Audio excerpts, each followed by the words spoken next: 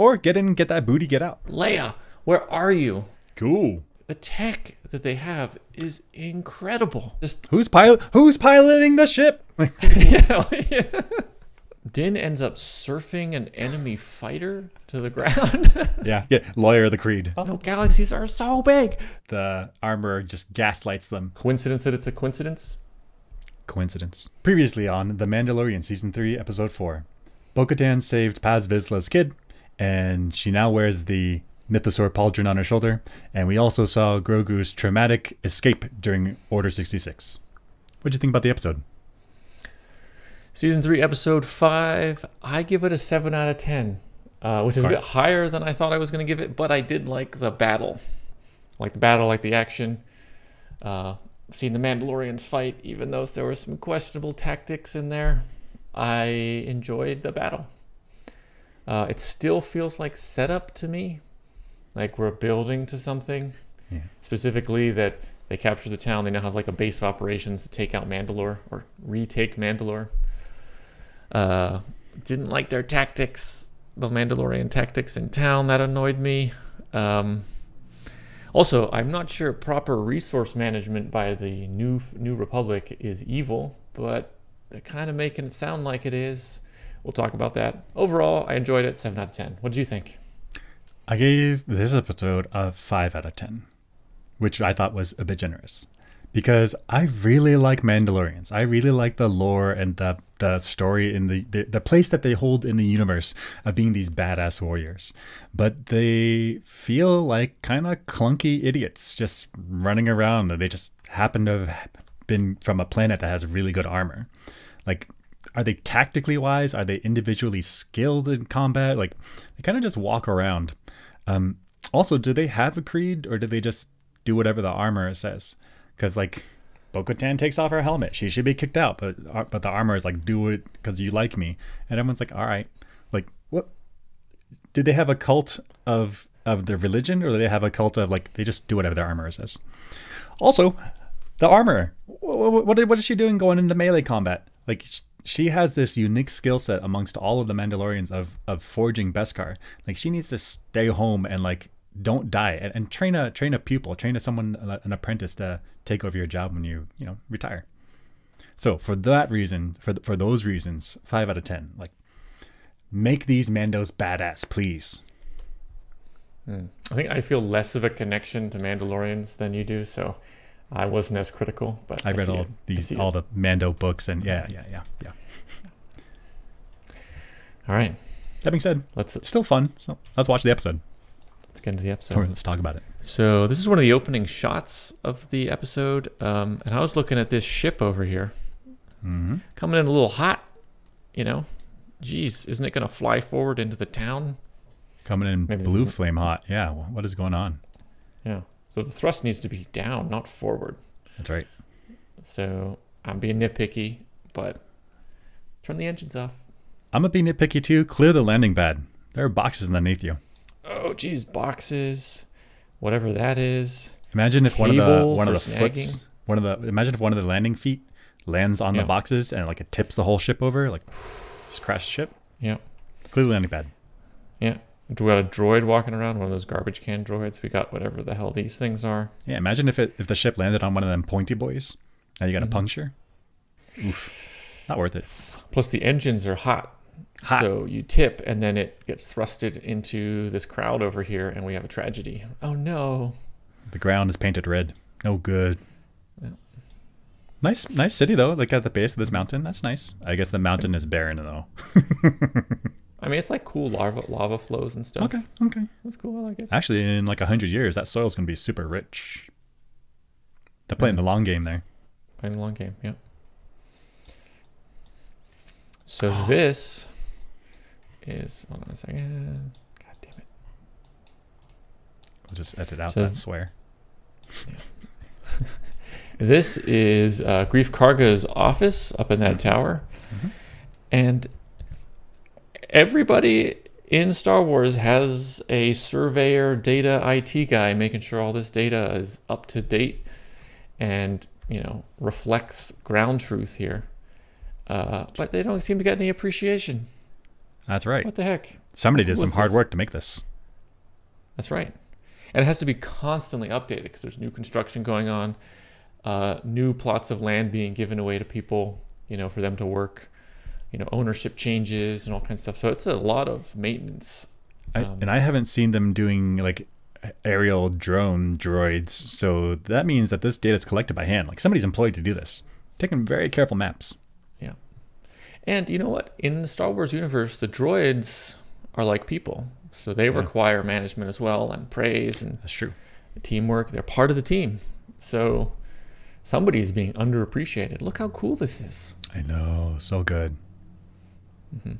I don't know if you've ever tried to look at like property lines, like using the city maps, and it's so hard to read.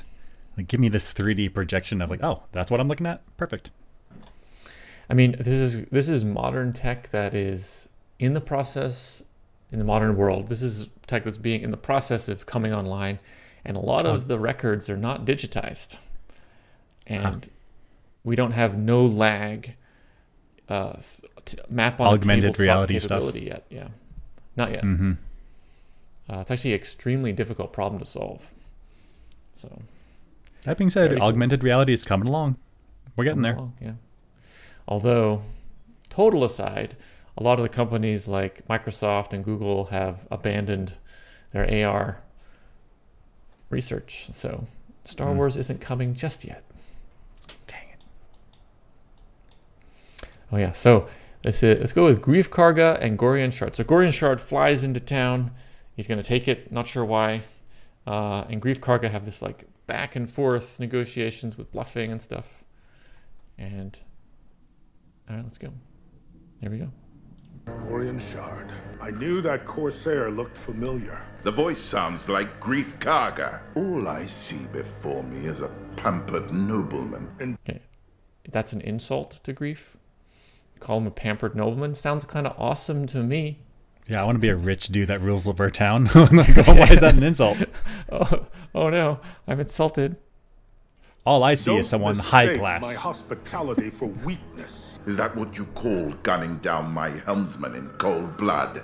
He shot first. Now I will shoot first. Navarro is now under the protection of the New Republic. You. So Grief says that Navarro is under the protection of the New Republic.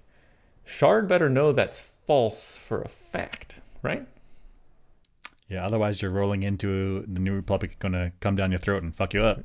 Right. They have capability to do that. So also, can we take a moment and say that Grief Karga is like, you shot first, so I'm going to respond, and now I'm shooting first. No. You're responding to somebody else. You're not shooting first. You're shooting second. False. He declared the battle complete, and then a restart. So he's now shooting first. Okay. Okay. Oh, okay. Schoolyard tactics. I'm going to attack you for a completely separate reason. Now I'm shooting first. Shooting first. Under the protection of Moff Gideon, Navarro is an independent world. The Spinward Patrol passes through here regularly. Do you know what the Spinward Patrol is? Is that New Republic? I think so. It must be. I think so. So originally Navarro was under the control of Moff Gideon, under protection of Moff Gideon. They're now independent, but he's bluffing that they're under New Republic. In the works, we're allied to them somehow. Yeah. Somehow, yeah. Okay. The New Republic can't even protect the Mid-Rim. Don't hail me again unless it's to surrender. So I think Gorian knows for a fact that the New Republic not so powerful. Right. And so it cannot defend the Outer Rim. Cannot defend the Outer Rim, so he knows that Grief is bluffing. And he calls his bluff. I just liked the back and forth. They're trying to outbluff each other. They maybe don't know a lot of information. It was kind of cool. Yeah, I mean, good job at being a pirate for this part of the episode. Yeah, he's got to know what is a viable target or not. Right. He completely doesn't take into account that Grief Karga has connections elsewhere. Right. Okay. All right. So next, this is cool. This is like the Republic Fighter Squadron's forward base somewhere in the Outer Rim. Tropical forward base. So cool. I want to be stationed here. I guess these are hangars, and well, maybe they're not hangars. Maybe because I know there's a bar in one of these. Why are the ships outside? And the ships wouldn't fit. Huh. These Y-wings wouldn't fit. This X-wing over here is, and these ones, they're definitely not in hangars. Looks like something's under maintenance there. So maybe they can open up part way that they can roll up if you need to work in the shade, but otherwise they store their ships outside. Also, that sand is going to F up their ships. Just every time one of their ships takes off is just jet wash everywhere and sand blasting everything. So the Republic has space capability, so they can choose where to put their maintenance facilities. Why would you choose well, I guess maybe not humid, but a wet, saltwater, sandy area? Wouldn't you choose like a moon with no atmosphere so you could store the craft outside and there's little weather? You make the worst HR person. It's like would you rather have your base on this like tropical island where people can chill and hang out? You're like, no. Complete vacuum. So if anyone ever messes up their helmet discipline, dead. Just suffocate. Well, I mean, it's either that or they're in danger because the ships have. That's true. Been, that's right. So if they're on a moon with no atmosphere, they could probably trust their ships a lot better because their ships aren't degrading from oxidation and UV damage and just gritty stuff. Here, they're getting UV damage all the time, the oxidizing on their parts, and then just sand just blasting in the gears and the paint's all fucked up. I want to have my ship looking nice. I don't want to have sand messing it up. Yeah. I mean, I guess then pick on this particular planet, where would you go?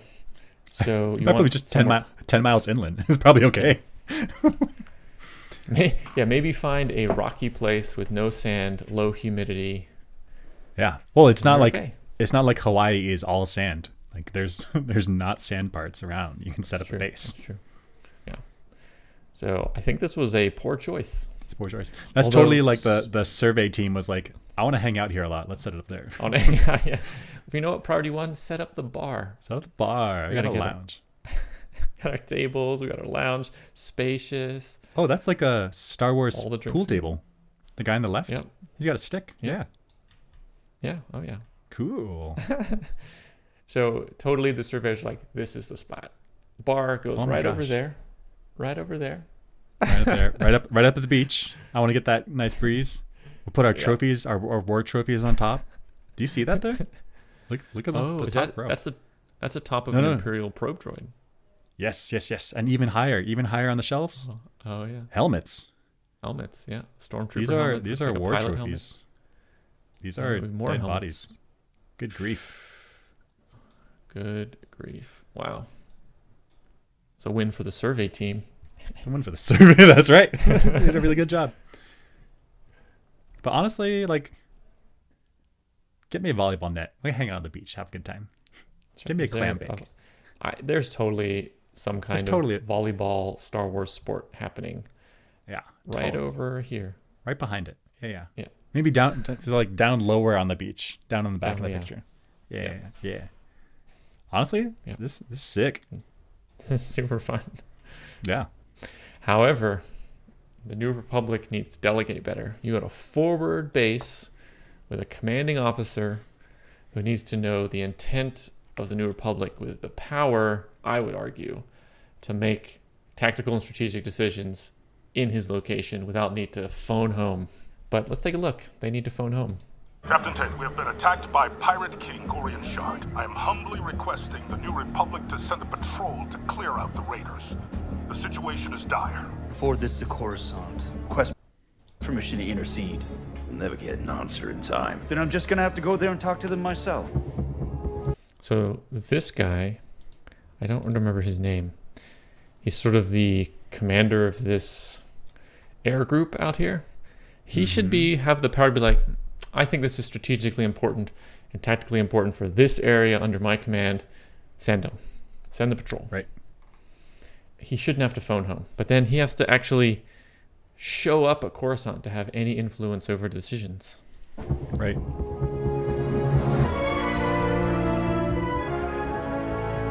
What a waste of time. Captain Tavy here to see Colonel Tuttle. And you are? Carson Teva, a Delphi base. You're a long way from home. I'm requesting authorization and backup for a Delphi squadron in dealing with the pirate siege on Navarro. I haven't heard of it. It does sound concerning. Excuse me, Colonel. Have you ever heard of Navarro? I have. Spent some time there. They have yet to sign the charter. Uh-oh. We can't leave them defenseless. Do we have a backlog of requests from member worlds that have priority? I don't think that this is an isolated episode. Navarro has reported account.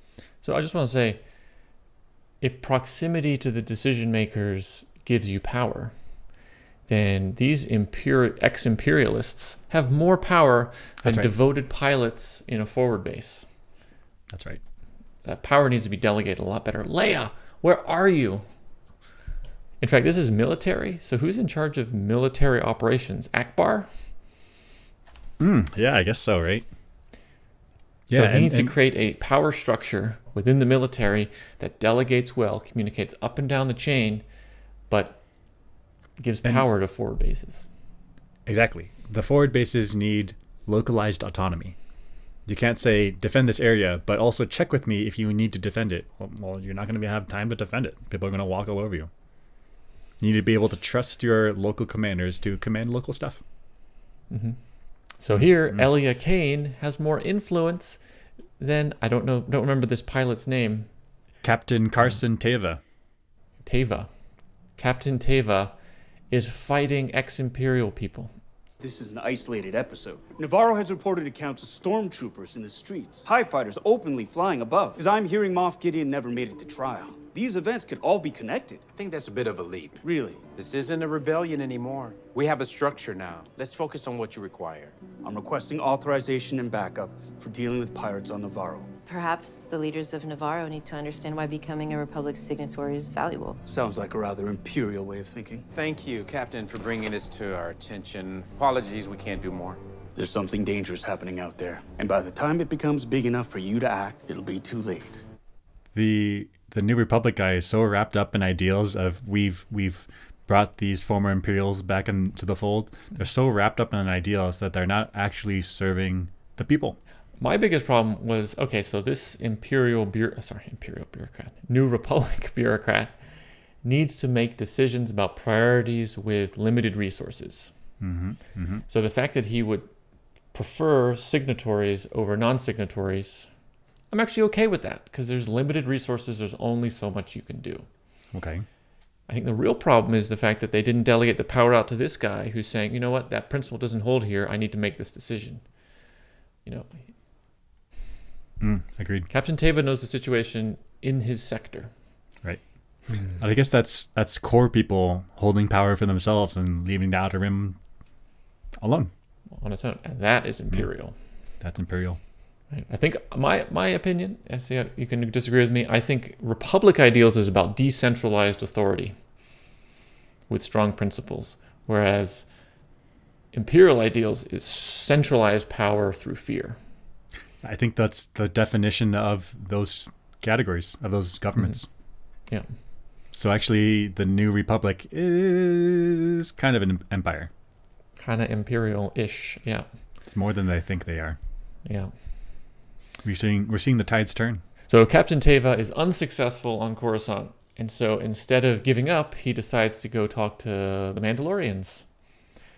So he goes to this planet, and I was like, Bo, camouflage. A little bit. How about it? A little bit. Come on, Bo.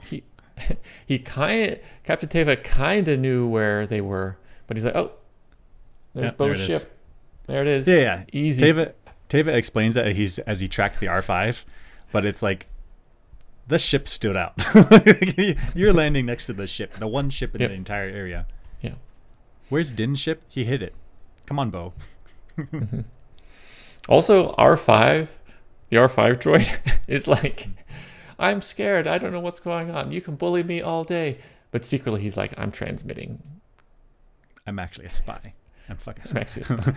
You thought I was weak. I got ice water in my veins. Fucking robot. So Captain Teva says, hey, Mandalorians, please help out Navarro. So Din gives a speech and says, let's go do it. And then you think, what is this guy's name again? The big dude? Paz Vizsla. Paz Vizsla. You think he's going to go against Din, and he doesn't. And then he says, this is the way. And I was like, hold on, does anybody dissent to this decision? It's too late. There was, no room for dissent. You can't. Imagine somebody's like, this is the way. This is the way. This is the Are way. you going against the creed? But we're talking about deciding to go into battle, not about the creed. I agree with the creed, and now you've lost it. So you say this is the way, and now you've been bullied into a battle you don't even want to go into. This is his sway. So they decide to go into battle. He just bullied everyone else in. He totally did. So on the way to the battle to save Navarro, so here's Din's ship, and here's Bo's ship. And all the ground forces are in Bo's ship. And so they're communicating. The tech that they have is incredible. That's right. So they're communicating across 3 locations: the troop place in Bo's ship, the bridge of Bo's ship, and Din's ship, with audio and comms with no lag in hyperspace. So here is the 3D projection and audio in the troop transport. So holographics as well. Yeah. Here's Din's cockpit with Grogu and Din. Grogu. Holographics. And here's the bridge with Bo, the armorer. Paz Vizsla. Just who's piloting the ship? The technology is piloting the ship, because whoa, this tech is incredible. That means they've got light speed within hyperspace. Right. They've got communications that are traveling faster than the speed of light when they're traveling faster than the speed of light. Cool. Cool. Okay. I don't understand how hyperspace works, but there you go. That's okay. I'm okay with that because humans don't know yet. Maybe we do in the future. Maybe we do, yeah. Maybe we deal in a galaxy far, far away. Rotting city. Yes, this is the pirates have taken over the city, but they are not managing it. Like, this city is going to fall apart. Look at all this destruction. Is anybody making sure the power is running? Anybody making sure that the water is running? Like, without those things, like, all the refrigerators, all the refrigerated food, going to go rotten in a few days. Like, these pirates are not making this a stronghold. They're just squatting. So if they're going to destroy the city, that's more of a plunder. So they would come in, steal all the good stuff, and then just leave the place in ruins. But they're actually occupying it. So why occupy it and destroy it? I mean, you could destroy a bit to intimidate the locals, but at some point you need some fraction of the locals to make sure your power is running, make sure your sewage is running. Otherwise, the city's going to fall apart. And then the city's not worth anything anymore. Yeah.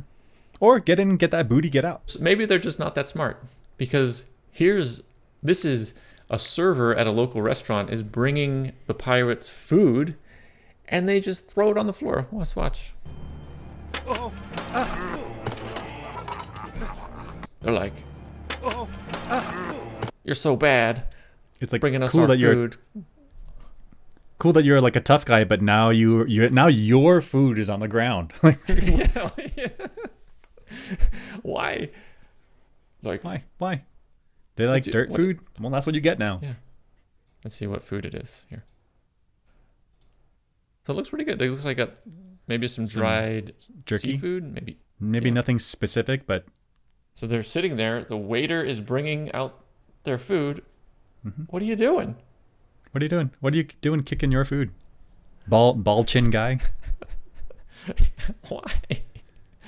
Where is he supposed to go? He's supposed to serve it the other side? Cut the guy a break. Yeah, I mean, he's just bringing the food in. Like, what do you want him to do? So they're destroying the city for no good reason. And then basically anything that could be good for them, they're like, screw it, we're going to destroy it. Pirates. I don't want to eat. I want to eat. I want to eat off the ground. What are you doing? Wild. So funny. So in the episode, they kind of mishmashed all of the perspectives together. So let's look at the battle one perspective at a time. So we'll do the ground forces first. Let's take a look. So ground forces drop into the city. Boink, boink. Kicking ass. Mandalorian way. Straight down the middle of the street. Okay. Yep. What a bro. What a bro. I want these little alien guys. My home security. Absolutely. Good muscle discipline. Good, good. They get surrounded. They get surrounded. They get surrounded. They fight as if they don't have jetpacks.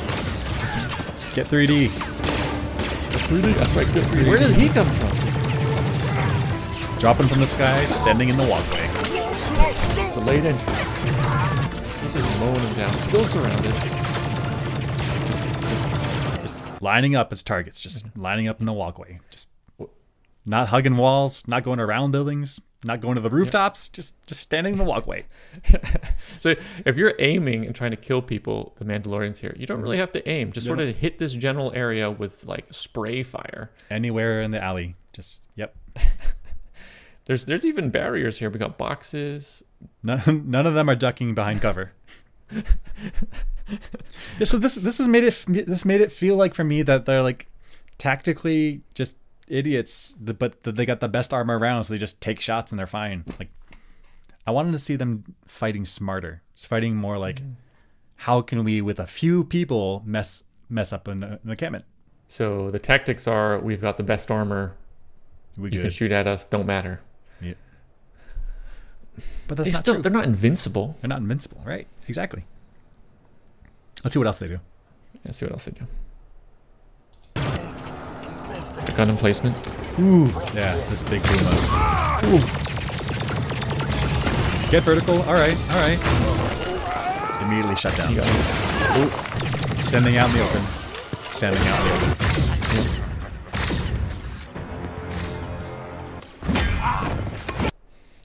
So then the armorer comes in from somewhere. We actually didn't understand where the armorer came from because we didn't see her in Bo's dropship. She sort of came in as a loner on the ground, maybe? We're not sure.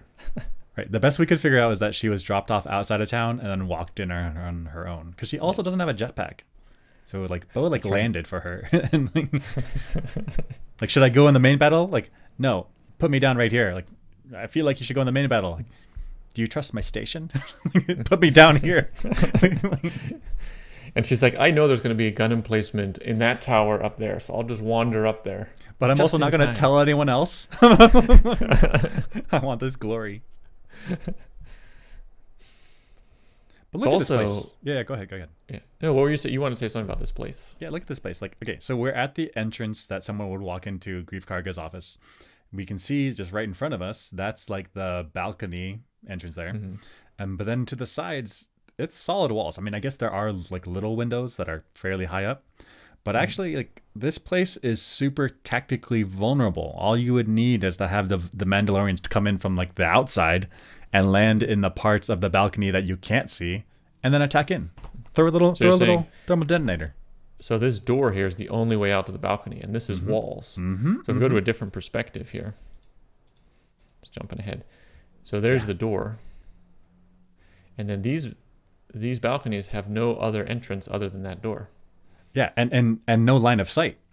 So if the Mandalorians could do little jump packs up to the top, they could get up there without the people inside knowing that they're there at all, and then just shoot in the middle.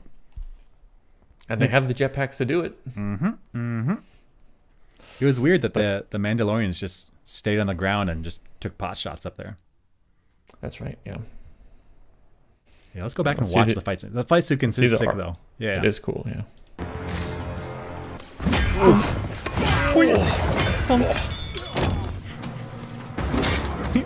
Grabbed him. Upside the face. Oh, he's dead.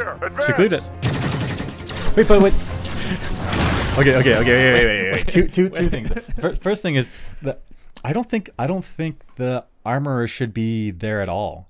Like, she has some skill sets in forging Beskar that we haven't seen anyone else do. So if she gets injured and perhaps loses an arm, perhaps dies, like, is that Beskar forging technique gone forever? Like, she needs to have an apprentice, and she needs to get long range weapons and stay out of battle. Yeah. Especially, we've concluded that the biggest tactical advantage Mandalorians have is the armor itself. If she gets hurt, nobody gets new armor. Yeah. So she needs to pick up an apprentice or 3 immediately. And have them compete for her affection. Yeah. Yeah, get that competition going. Because you need them. Plus, what if you need to expand and you need, armors in different locations? That's right. Or even if you don't need different locations, but you just need more production than one armor piece at a time. You got to get a covert of like 10 people and they need armor. You're like, well, there's a waiting list. Like, sorry, dude. Yep. So, yeah, I agree. She shouldn't even be there. She's too critical to the Mandalorian fight right now. Plus, she's not even trained with guns. She's coming at them with, like, I don't know what they are, pincers for metalworking? Tongs? Like, tongs? Yeah, I don't know. And a hammer? And a hammer? Not even, there's nothing sharp. She's only doing blunt force. Let the real ground forces take care of it. You're too important. You're too important. All right, let's continue. And then Paz does this thing. Let's listen to him. All clear. Advance. So he says all clear, advance. And then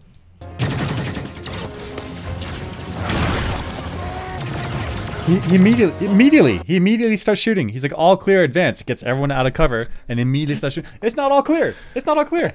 To me, all clear means there's no need for any more shooting. Right. He should just say advance. All clear. Advance. Shooting. Shooting. More shooting. Targets. So, like, I feel like he doesn't know what it means to be all clear. Maybe Mandalorian all clear means something different. Mandalorian all clear means there's still enemies around. Keep shooting. Yep, keep shooting. I was also confused. After they called it all clear and they start immediately shooting, they're in this courtyard area, but then somehow they jump to the outskirts of town. That's right. And they sort of surrender. Okay. I guess. Okay. I think I get it. Okay. I get how the Mandalorians got there because they have jump jets. They have rocket packs. The bad guys though, they had to run a very long distance from the center of the courtyard out to the edge of the city, which tells me that they like jogged, ran, and the Mandalorians just played with them. Like the battle has transitioned. Maybe that's what all clear means. The battle has transitioned from like a serious battle to let's play with our food. Let's play with our prey now. And we're doing this for psychological damage. It makes sense. Only conclusion. It's like a cat. Yeah. And the answer is at the end of the battle they did win. So I can't talk shit about Mandalorian tactics. Like they did win with like a zero losses.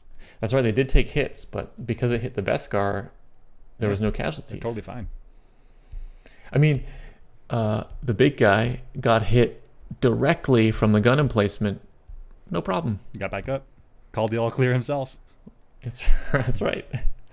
So that was the perspective from the ground forces. They drop in from Bo's ship, take the town. So let's look at it from Din's perspective.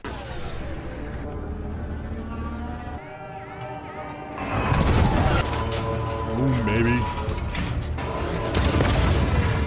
So he harasses the Corsair. They send in the fighters.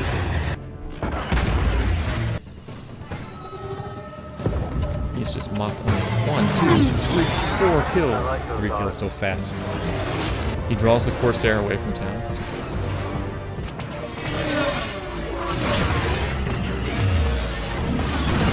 Another kill.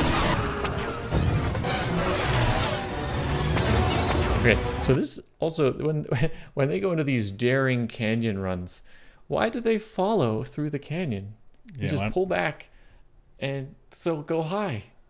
Yeah, you know where he is. You like just watch the guy in the canyon diving around. You're like, well, he's got to come out eventually. Like, I know where the canyon goes. I can just wait at the end. And he's in so much danger. He could make a mistake and hit the canyon wall. And he's dead. So you don't have to put yourself in danger. Just wait till he comes back up. Yeah. They want the in close kill.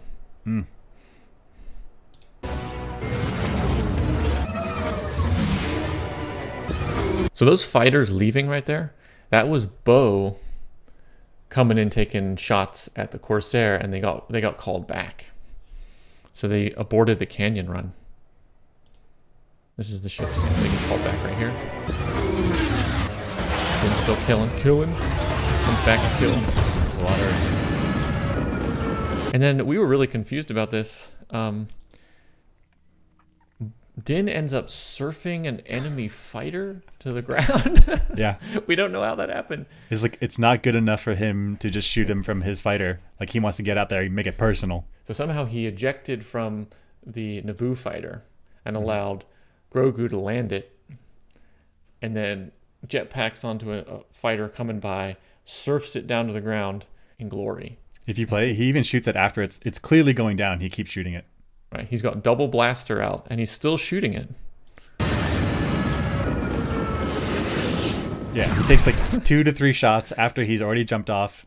The ship is like 200 feet off the ground. It's clearly gonna crash, but Din just like still like, no, fuck you. I'm a badass. Just pow pow pow pow pow. Anyway. Pow, pow, pow. And Grogu lands the Naboo fighter somewhere else. Yeah, yeah. Actually, I think he lands it with the townsfolk in the outskirts of town.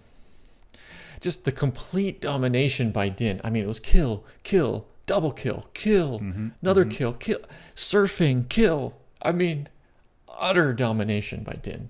Din is the best Mandalorian. Well, he's so dominant that he can negotiate with Grief Karga, not while he's just flying around, but while he's in the middle of dogfights, making kills. Ready? Thanks for your help, Mando. I decided to take you up on your offer for a tract of land. They got you outnumbered 10 to 1. I like those odds.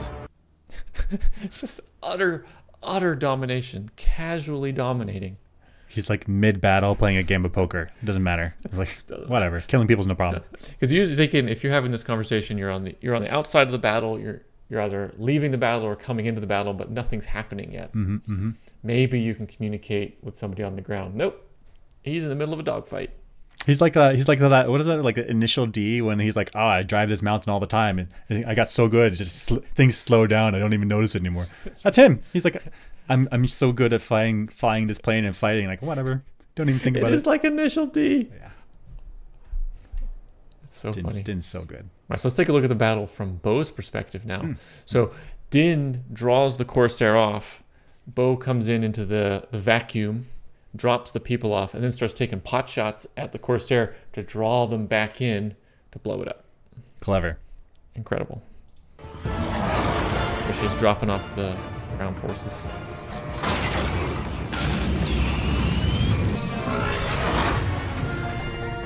Now she takes pot shots at the Corsair. Heavy pot shots. Yeah. Big blasters. Corsair defense, so ineffective. And this troop transport is outmaneuvering these fighters. Crazy domination. Better mess up that ground. And Bo takes it out. Corsair done. Corsair never had a chance.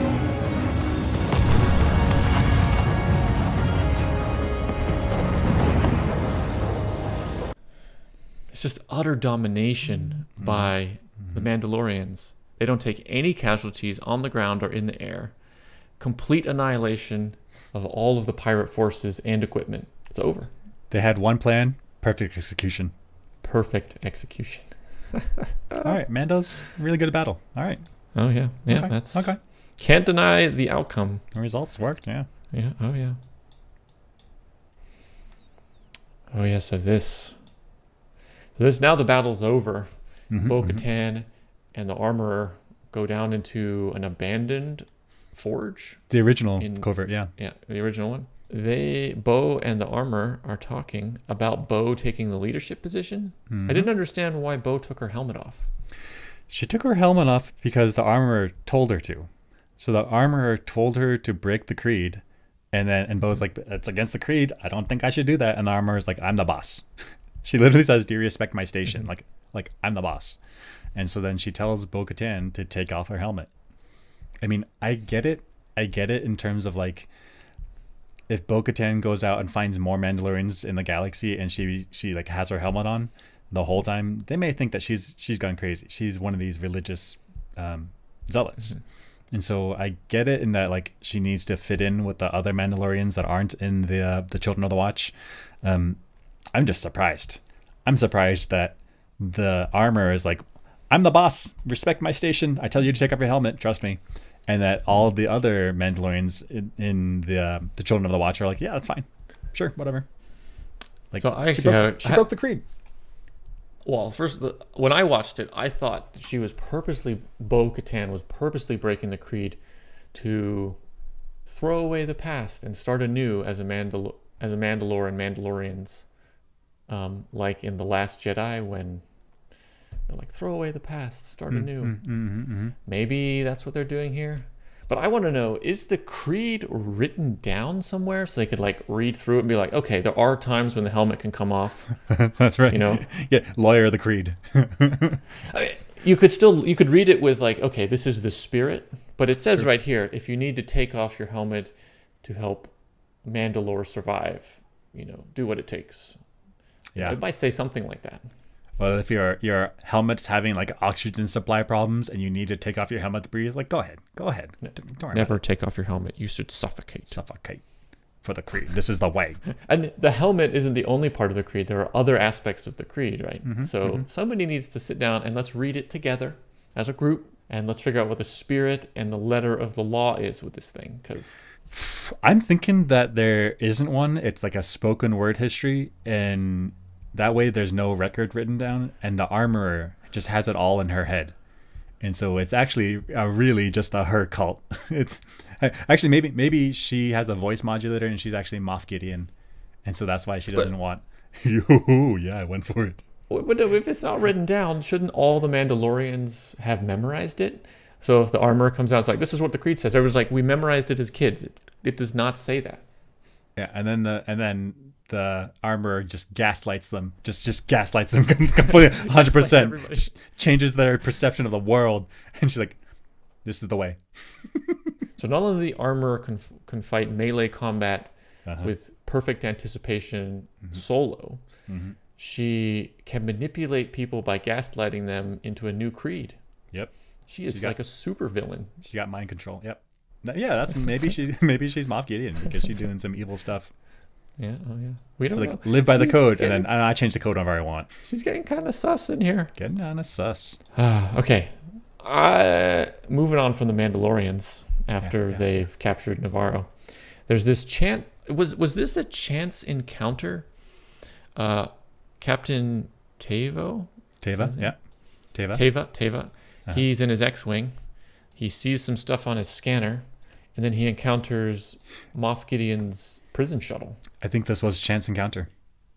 I mean, okay, the galaxy is enormous. This cannot be a chance encounter. No way. What is happening? Galaxy is enormous, but shit happens. I mean, it's not just enormous. It's so a galaxy is incomprehensibly enormous. There's no way. That has to be the guiding hand of the Force going on here, right? Qui-Gon Jinn, knocked Moff Gideon's shuttle into his. Yeah. Maybe. Ready for this? The galaxy is huge. In all of the galaxy, we could have been born in different places, but here, you and I are friends. Boom! Coincidences happen. Okay, that is not the right question. Coincidences happen. It happens. That's right. If you throw a deck of cards up in the air, the configuration that lands is so improbable that the universe should break when that occurs. So are you telling me that if I throw a deck of cards in the air, there's no chance that they all land in a perfect stack together in order? There's zero chance. That's false. There is some chance.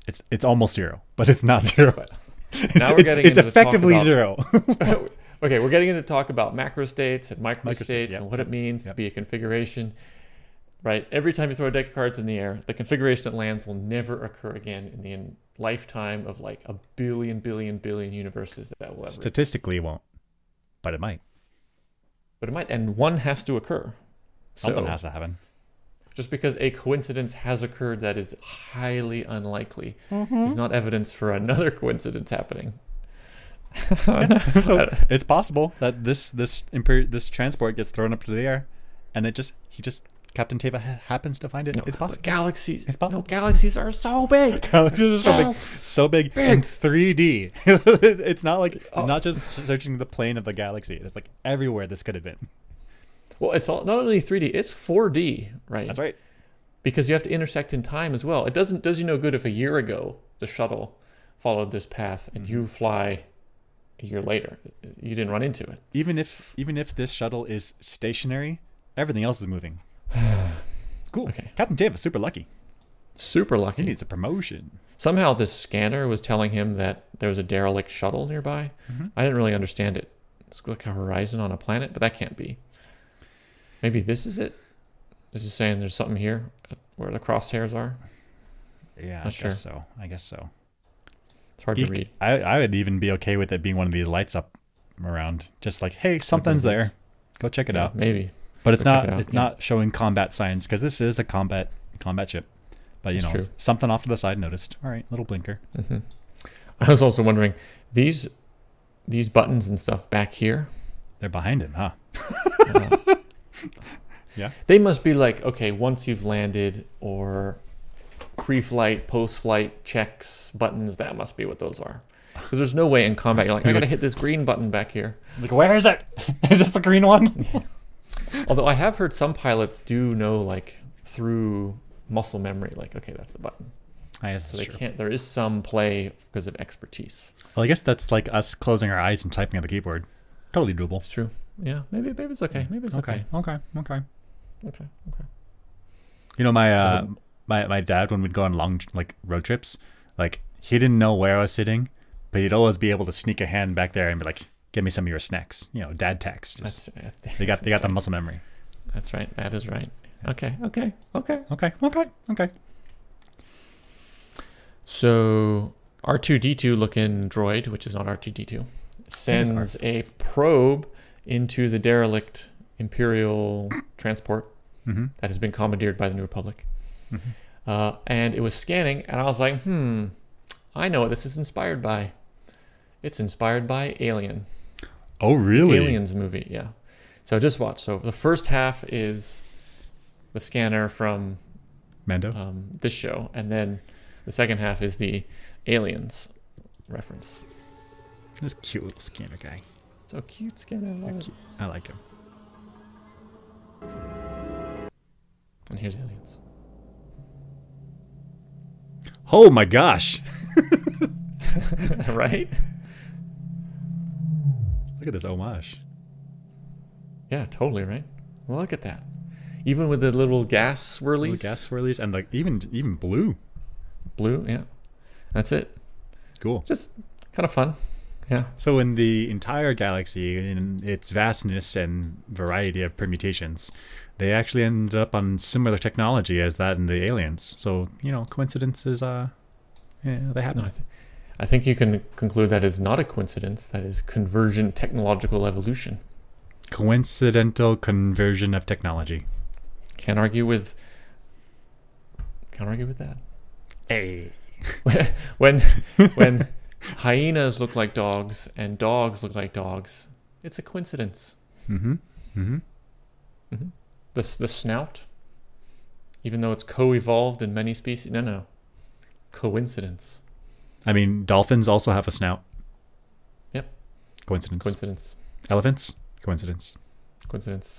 Foxes? Coincidence that it's a coincidence?